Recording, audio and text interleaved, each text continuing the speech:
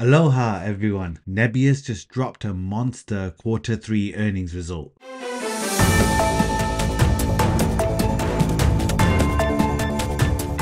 Triple digit growth, hyperscaler deals with Microsoft and Meta, and a CapEx acceleration that screams demand is greater than supply. On the other hand though, the stock has just dumped hard over 30% after earnings.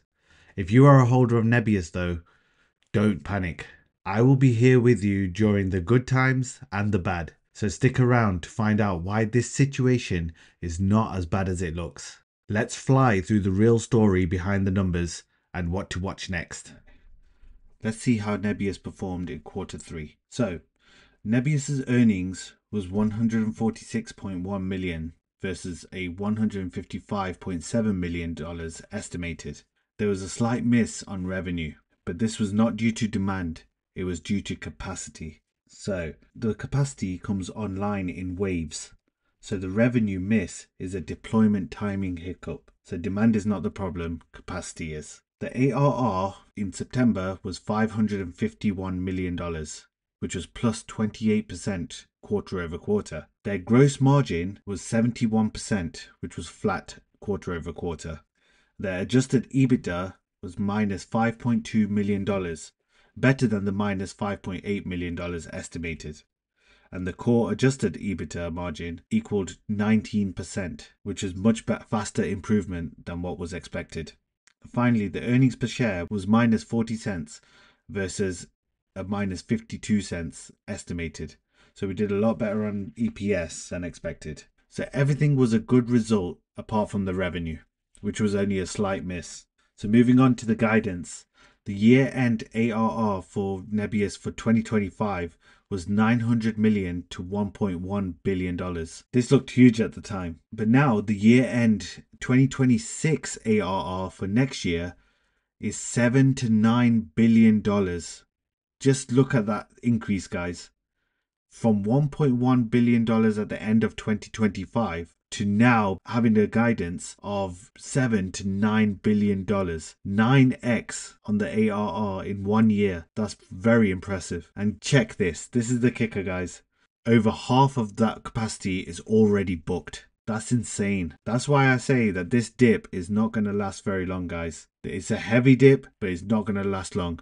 So I'm going to try and buy while I can and take advantage of this opportunity because I feel like it's not going to last very long. By early 2026, the stock will have bounced back pretty high, and I don't want to be in a regretful position of not taking advantage of this opportunity. Connected power for Nebius in 2025 target was 220 megawatts. Now in 2026, the connected power guidance is 800 megawatts to 1 gigawatt. The contracted power for end of 2026 is more than 2.5 gigawatts, which is 2.5 times what they were predicted in 2025. Let me just quickly explain the difference between contracted power and connected power.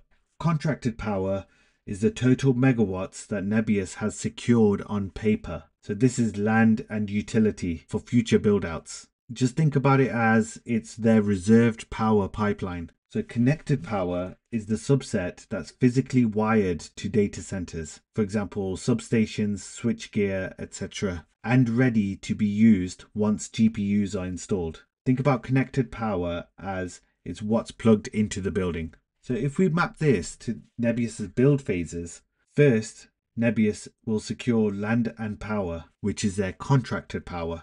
Secondly, they will build the data center and connect electricity. This is connected power.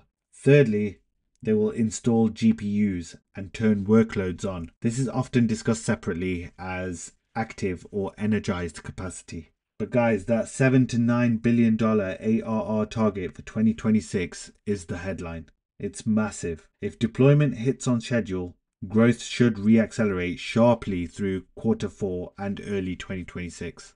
So be ready. Okay, so here we can see that the ARR was $7 to $9 billion expected annualized run rate revenue at year end 2026. So this is what they guided to make for next year.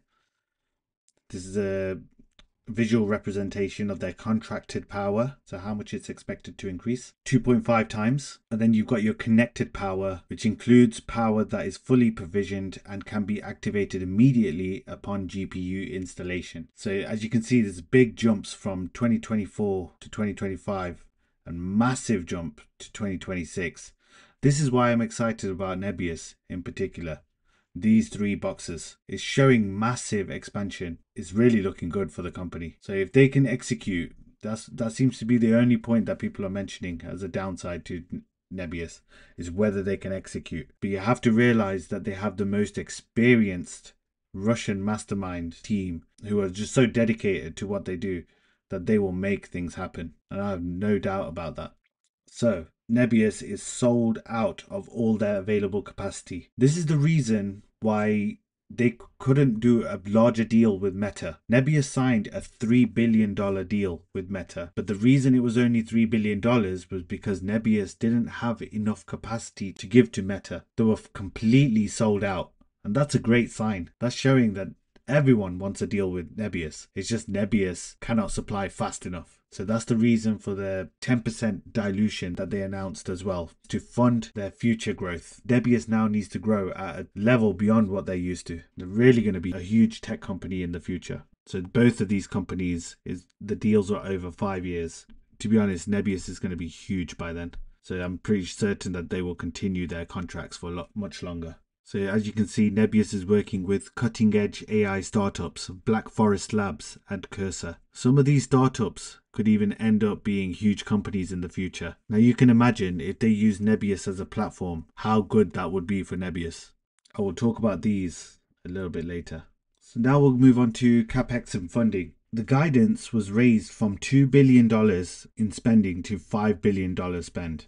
So Nebius has already spent $2 billion year to date. Approximately $3 billion is slated for Q4 alone. Their cash holding is $4.9 billion at the end of Q3. So their funding will come from three levers which they can pull. So the first one being corporate debt, the second being asset-backed financing supported by top-tier customer credit, and the third being the ATM equity program of up to 25 million Class A shares. So that was the shareholder dilution I was talking about, which is going to help fund their expansion, which is already at a super fast rate. However, management do say that they'll be dilution sensitive and use it only as needed. So now we'll move on to a couple of new things that Nebius introduced.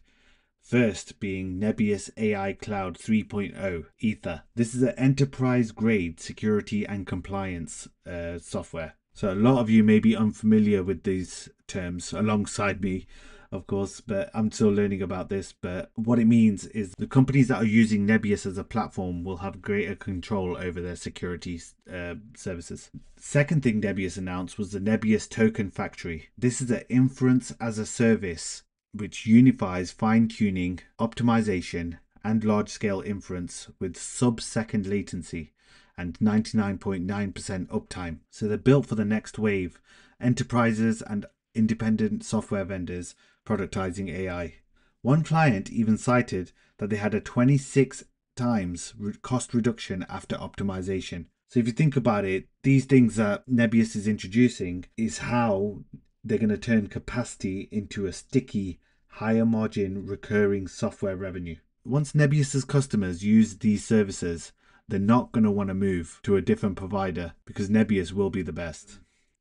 As you can see, these are all the locations of the data centers for Nebius. So the United Kingdom data center has just launched for Nebius. The capacity has nearly doubled since June and it's largely pre-sold, and they're aiming for a peak in January. So things are moving very fast. The Israel is live and effectively pre-sold. There's strong government support for AI adoption in Israel. So this is very good for Nebius. The New Jersey data center, which I've talked about many times, phase 1 is starting, and also there is an option to add hundreds of megawatts later. So this is going to be obviously a huge site. But as you can see, Nebius is expanding across the globe, which is looking really, really good. What shocks me is the pace of expansion. They're moving at a speed that I haven't really seen before personally. from what I can think of. And these sites are why Q4 and early 2026 ARR should accelerate.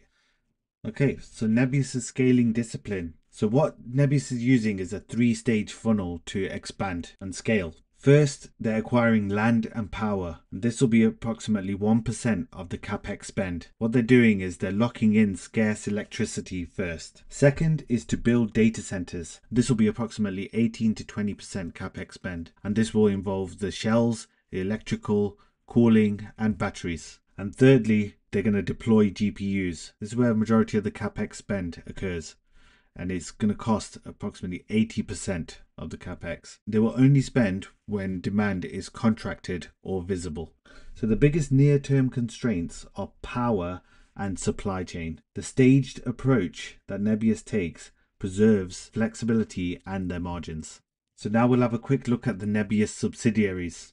So Avride have an Uber partnership, which is up to $375 million in strategic commitments. The Dallas Robotaxi launch is targeted for December 2025. Triple Ten has approximately 100% year-on-year revenue growth, approximately 6,000 new students, a new AI analyst program, and Nebius Academy for business to business. Toloka has just completed its hybrid human AI agentic tech, launching Tandem.ai, and Nebius still retains its majority stake in Toloka. So ClickHouse is a huge company, which I've done a separate video on altogether.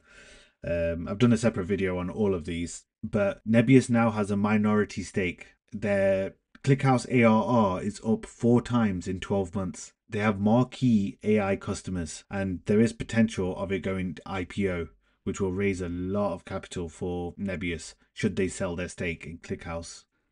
So this is my take on the earnings for Nebius. Demand is not the problem. Capacity and power are. Visibility is rising thanks to Microsoft and Meta and the pre-sold sites. They have a great software stack which is further developing due to Aether and the Token Factory. And these are what will unlock the margins for Nebius and recurring revenue. The funding will step up. So watch for the mix and execution on asset-backed deals and the ATM pacing. So what to watch out for in the near term will be new site announcements, power deals, Blackwell deployments, and ARR cadence through early 2026. This drop in the stock price should be seen as the greatest gift to us retail investors. Nebius is on sale right now. Don't let this opportunity pass you by. As you can see, the fundamentals of the business still have not changed. And Nebius is still headed towards being an absolute beast of a company in the future. I personally don't want to be in the situation or the position where I regret not buying Nebius at these low prices. Even when Nebius was at $110, it was still a great buy because of the future it has in front of it. Now, it's a no-brainer of an investment for me. And I've never felt so bullish on a company as I do with Nebius. If you found this breakdown useful, hit like, drop your questions below, and subscribe to the Nebius network for more updates on Nebius. See you in the next one.